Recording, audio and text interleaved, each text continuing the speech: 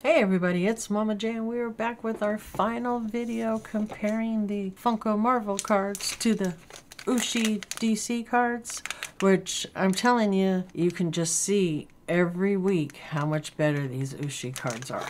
But we're going to go ahead, open our last pack of these Upper Deck Funko Marvel cards, see if we get anything good.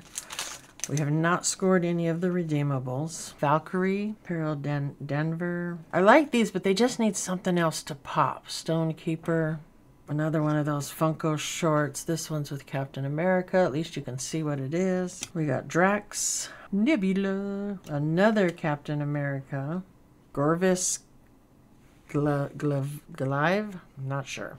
Again, I don't watch a lot of Marvel movies, so I don't know who a lot of the characters are if they're not like a main character.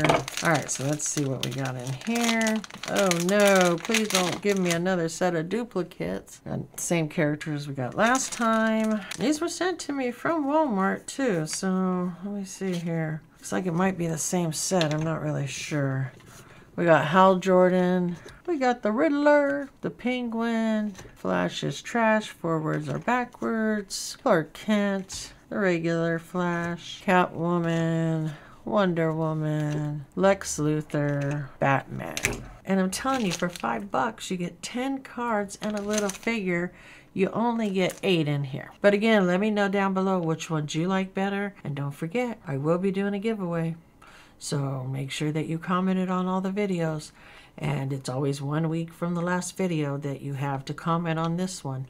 So the date will be right here. If you're interested in being a Patreon and getting something every month and making sure you're entered in many giveaways, there's a link down below.